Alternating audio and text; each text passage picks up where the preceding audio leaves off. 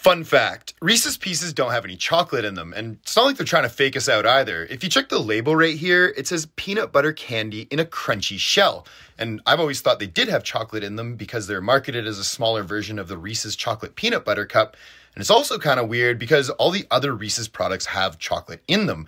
The Reese's Mini, the Reese's Fast Break, the Reese's Sticks, the Reese's Snack Mix all have chocolate in them. So it would only make sense that Reese's Pieces also have chocolate in them. But no, it's just peanut butter.